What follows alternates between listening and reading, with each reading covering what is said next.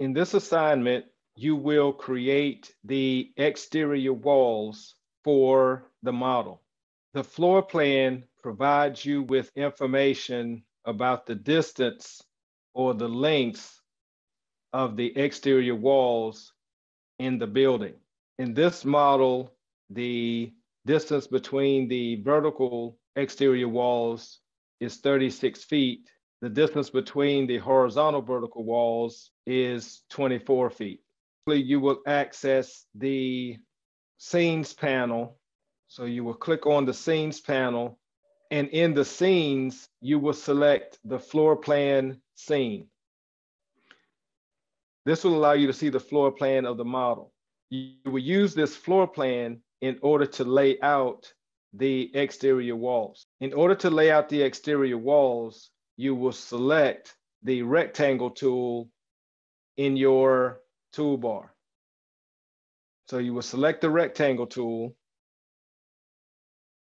You will zoom in on one of the corners of the floor plan.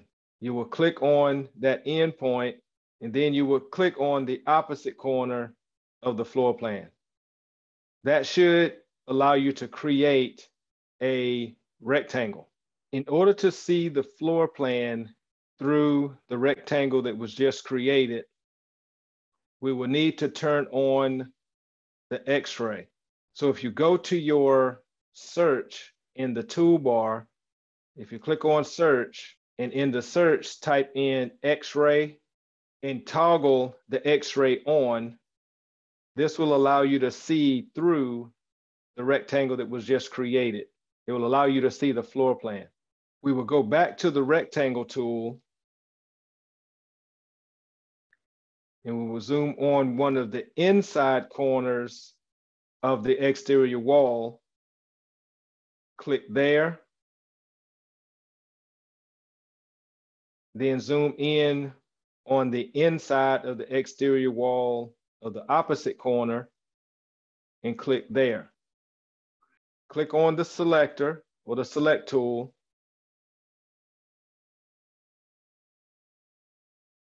Pan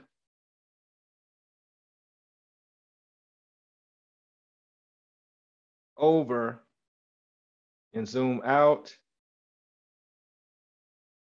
Now click on the select tool again, and then you will click inside of the rectangle that you just drew.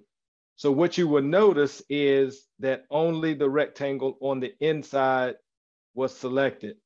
So once you select that, press your delete key on your keyboard, and that will leave you with the shape of the exterior walls for the model. Over in your panels, you will select the outliner panel to open it up.